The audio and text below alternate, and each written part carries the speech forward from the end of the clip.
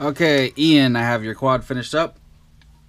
So this is a Tomo Quad's El Camino. This is actually the first one of these that I've done.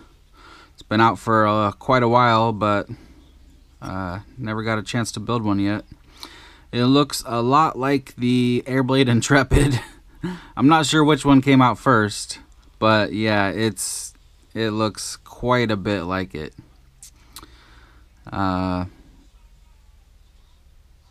Yeah, anyway, so let's go through the parts. You have the Emax 1408 3600 kV motors.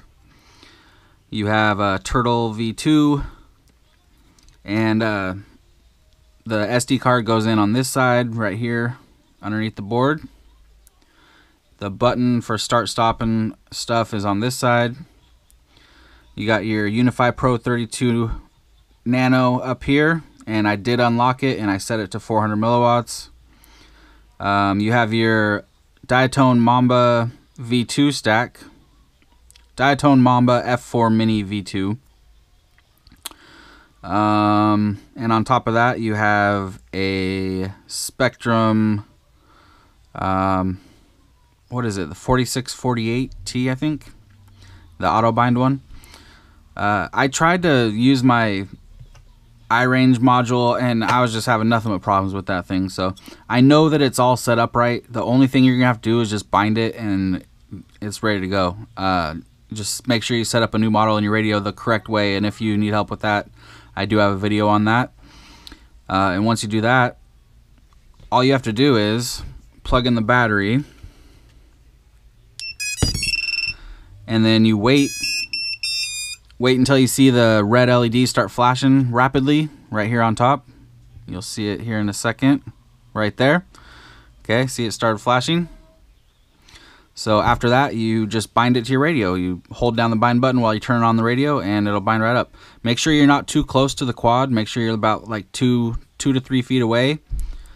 Sometimes it's temperamental that way. Like sometimes you'll have to be 2 or 3 feet away. Sometimes you have to be like 1 foot away or whatever. I kind of would move it around back and forth between a few feet and 1 foot or whatever to bind it. If it takes more than a couple tries, then try doing that, but it should bind up the first try. It bound up for me the first try, even though it didn't work on my radio.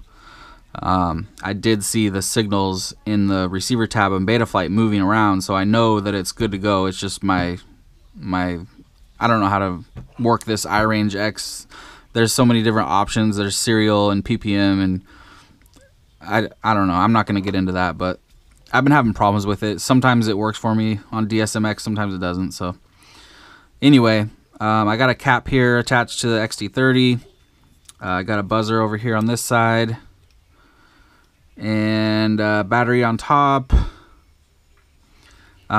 This antenna, I guess I'm just giving you because the antenna that comes with the Pro 32 is only like this long, so where I put the VTX, it wouldn't have reached out the back, so I had to use a different one. This is a VAS Minion that I'll just give to you, I guess.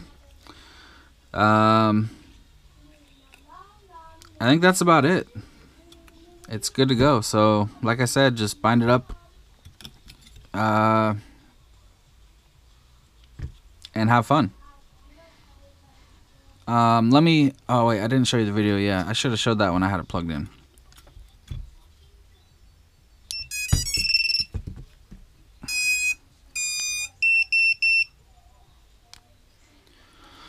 There you go. There's your video. So yeah, it's good to go. I will get it boxed up and send you over some tracking. Alright, thanks Ian.